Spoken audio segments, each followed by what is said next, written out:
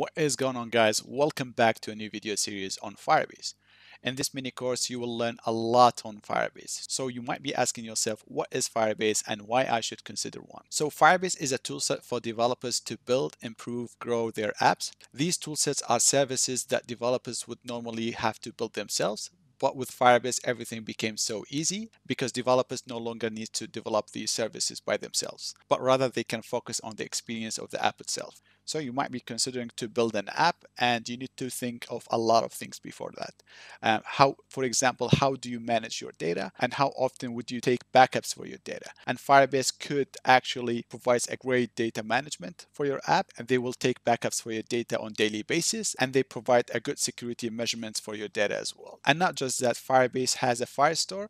This is a cloud storage where you can store your files, images, videos for your app in Firebase Store. And you do not need to think of integrating third-party services into your app, such as AWS or Azure, which makes your job a lot easier. So once you have your app up and running on Firebase, you should consider how to scale your app. And Firebase provides a great scalability for your app because Firebase is a database as a service. This means you do not need to think of upgrading your services once your app grows. And you will not be charged when you do not have users. And once you have large amount of users and usages, and then Firebase will start charging you based on your usage. And that could be a great opportunity for us to try new applications without thinking of how much money we should put in the beginning and what type of service do we have to purchase and what bundle do we need.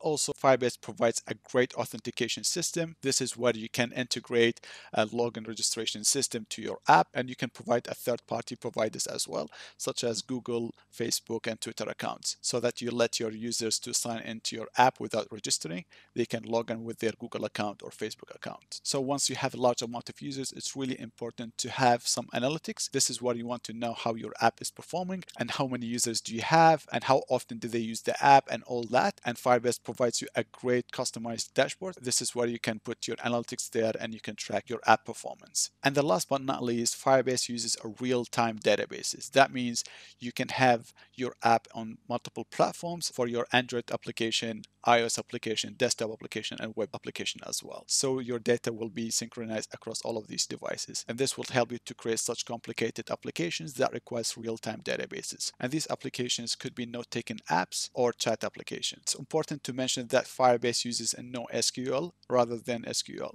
So NoSQL is a non-relational databases, unlike relational database SQLs. This is where we have predefined table and columns to store our data. However, with Firebase, we have documents. This is where you store your data in key value pairs. And this would help you to grow your database horizontally, and you can store a lot of unstructured data into these documents. And sometimes that would help you to have a better performance as well. And to show you how Firebase works, it's really easy. You can create a project with one click, but I already have a project, which is Authentication app on Android. So if you click on that, and this is how your dashboard will look like.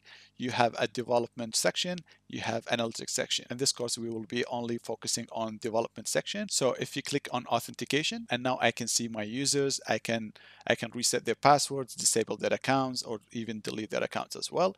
And I can click on sign in methods. In this case, I only enabled email password authentication. However, you can log in with your phone, with your Google account, with your Facebook account, Twitter account as well. So if you click on template, this is where you can set yourself an email template for email verification and password reset as well. So once the user creates an account, they will be sent this email. This is where they can verify the email by clicking the link. And to see how database works in Firebase, we have normal database and we have real-time database. So if you go to real-time database, this is where we store our data.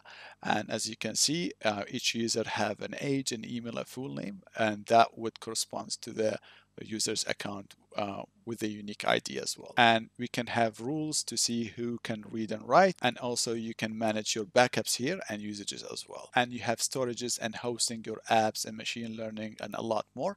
In the first part, we will be focusing only on authentication, how to integrate various types of authentication providers and how to manage them in Android Studio. So guys, if this is your first time here and you want to learn mobile applications, web development, please consider subscribing and clicking on the notification bell so that you do not miss on anything, and that would motivate me a lot to create great content for you guys. So without further ado, see you guys in the next video.